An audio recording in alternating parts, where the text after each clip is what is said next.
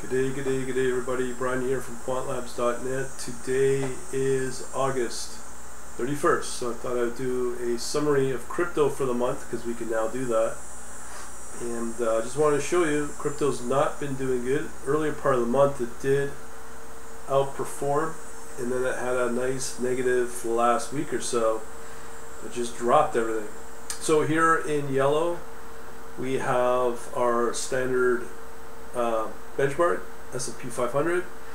The trading basket here for the so-called strategy blue is our crypto set of ETFs. Now, as you can see, it did have a nice upswing and then started to drift back over the last few weeks. The Sharpe ratio has gone negative. Not good. Crypto is just something you got to really stay away from if you're just quote-unquote investing or buy and holding or hodling or whatever. And I just think there's obviously better performers out there. This is the total year for last year for crypto monthly returns. You can see we only had 2 positive months, just more downward pressure on the whole asset class. But here for August, where it's really dicey, it was up in the first 2 weeks, up about 20 some odd percent. And it's gone negative again to -5 for the whole month. This is how volatile crypto is. Prior month 144%, but just to try to get this kind of monthly return is not really worth pursuing. So I'm going to show you some of the ETFs that I focus on or trust or whatever for crypto. So here's the overall metrics I just showed you. But namely, these are the assets that I have access to within Interactive Brokers.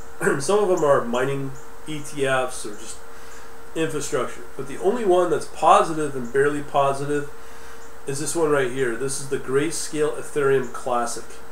So you can see here, that's the only positive one. Everything else is negative. So again, it's a very weak asset class. Don't recommend it at this point. Yeah, it will come back, and when it does, I think it'll come back hopefully with a vengeance. It's got to clear the regulation, and the likes like Bitcoin and Ethereum will go mainstream and will be accepted by the mainstream, and there will be confidence from the mainstream investors because it's gone through that regulation process.